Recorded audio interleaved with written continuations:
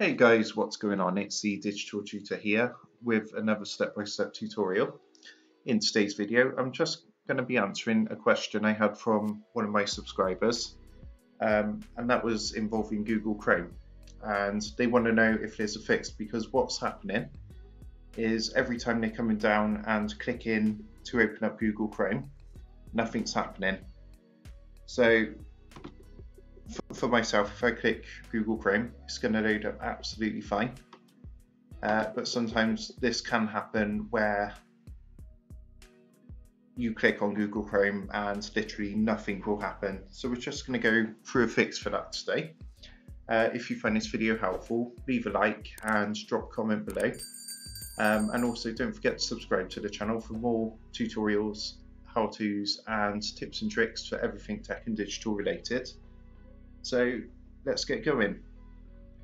So if you're on a Windows 10 system, what you need to do is come down here to the search bar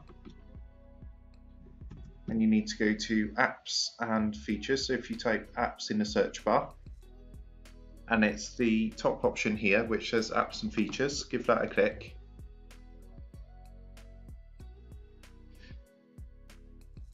And depending on how many programs and apps you have installed, it could take a minute or two to load through. Now you can either use the search box here and you can type Google Chrome in there, or you can just use the scroll bar here to scroll up and down the list.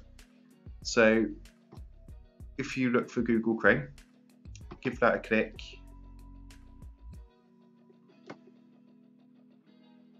And then you want to click onto uninstall. So what we're basically going to do is uninstall Google Chrome and reinstall it onto your computer, and that should hopefully solve the issue. So what you need to do is click uninstall, and it's just going to come up basically with the confirmation, and then you go ahead and click uninstall to fully uninstall Chrome. Now if you're using an older system, if you're using, for example, Windows 8 or Windows 7 possibly, there's a slightly different way, because the apps feature actually came in on Windows 10. So it's actually a similar sort of process, but instead of searching for apps, what you need to do is type control panel.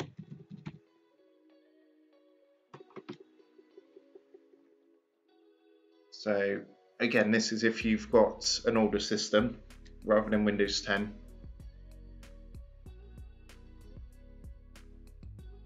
And from control panel, you want to look for this one here which says programs, and then uninstall a program. Go ahead and give that a click.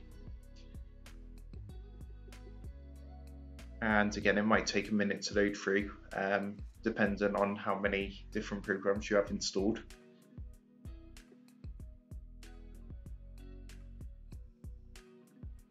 And you can see just down here there is Google Chrome,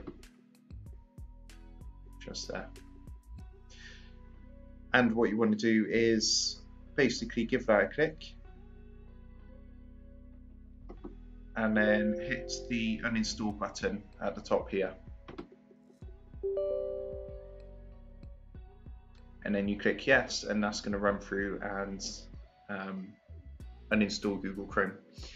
Once that's done and the Google Chrome has fully uninstalled, all you need to do is come across and open up another internet browser. Doesn't really matter which one. By default you would have Microsoft's Internet Explorer, which is now known as Edge, installed. So all you need to do is go ahead and open that up, and once that's loaded through, all you need to do is the search box here, you just need to type install Google Chrome, and it should be the first result at the top of the search. Just give that a minute to load through.